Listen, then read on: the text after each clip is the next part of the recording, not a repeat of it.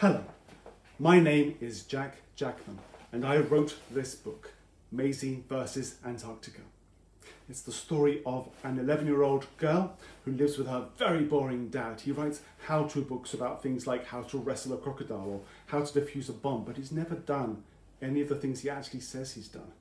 And Maisie is desperate to go on an adventure, but she never gets to go anywhere until one day her dad has to take her to Antarctica. And they go there on a little plane together.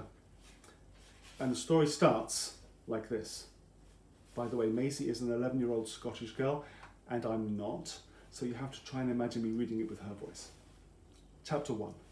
How to write a book. Bang!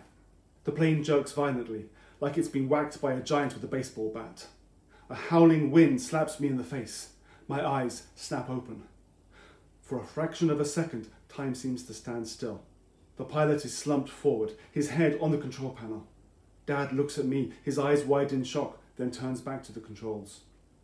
The air hits me again, so hard it presses me back against the seat. A siren wails, and the little plane shakes like a bobblehead in an earthquake. "Dad, what's happening?" I shout. He's pulling on the control stick. "Dad?" The windscreen is smashed.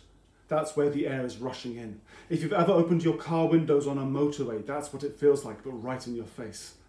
Dad is pressing buttons on the control panel. "Mayday, mayday," he says into the radio, but no one replies. Some of the dials spin wildly. The plane is falling out of the sky. And that's all I'm going to read for now. They end up being stranded in Antarctica. I started writing this book with my daughter, who was the same age as Maisie, and she had a wonderful way of writing, and together we looked at the first few chapters, and I wanted to write the book for her, which is why the main character is an 11-year-old girl.